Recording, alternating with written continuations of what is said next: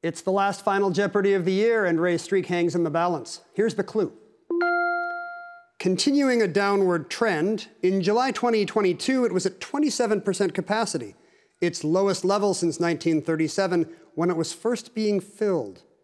30 seconds, players. Good luck.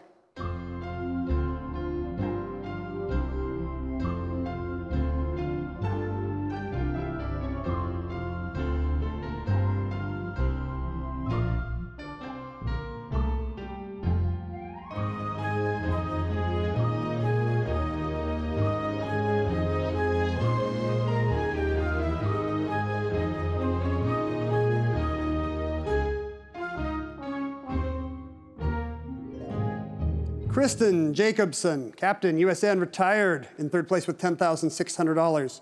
Her response? Of course, in the Navy she knows her bodies of water. Lake Mead, yes, the country's largest reservoir formed by Hoover Dam.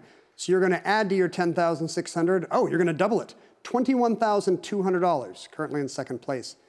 Isaac Rabani led for much of the second round, $20,100. He did know it was Lake Mead. Did he wager big or small? Oh, $19,900. He has $40,000. So it all depends on Ray Lalonde's response. Did our Canadian contestant know American bodies of water? He did. Big wager? Hello, $20,000.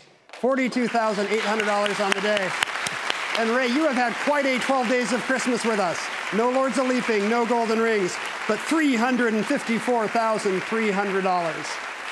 Thank you for being with us this year on Jeopardy, folks. We'll see you right back here on the Alex Trebek stage in 2023.